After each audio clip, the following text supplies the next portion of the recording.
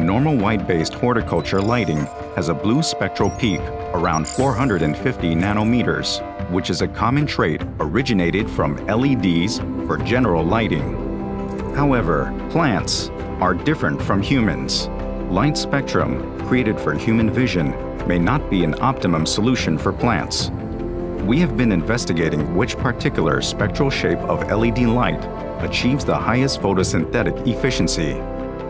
As a result of our endeavor, we were able to find a new path to the truly plant-centric LED lighting. We engineered the blue spectrum to peak around 437 nanometers, rather than around the normal 450 nanometers, to improve internal quantum efficiency at the shorter wavelength and to boost the photosynthetic photon efficacy, PPE, and conducted an experiment to examine how much better the plants grow. The experiment was a comparative study that we ran in partnership with Kyongsang National University from South Korea. We cultivated 2 types of lettuce under various spectrums of LED lighting in a controlled environment over a course of 6 weeks. There were a total of 4 different types of light sources, including a narrow spectrum, red and blue for the control group, a normal white-based full spectrum, and 2 plant-centric full spectrums incorporating the 437 nanometer-based white LEDs.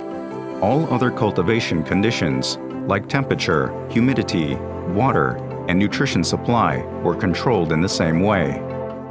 At a uniform PPFD set for each type of lighting, we observed the plant growth and measured the power consumption for the Growlight. We also investigated the active ingredient contents of the crops and monitored the microbial growth on the harvested crops stored in a refrigerator. The results would confirm the concrete benefits of 437 nanometer-based full-spectrum horticulture lighting in perspectives of crop growth, quality, and shelf life.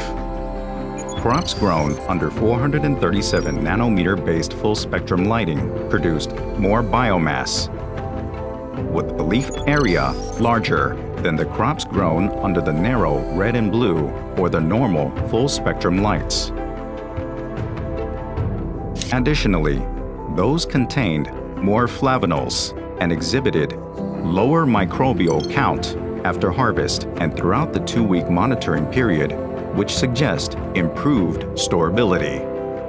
On top of this, the 437 nanometer based light demonstrated a significantly higher energy use efficiency.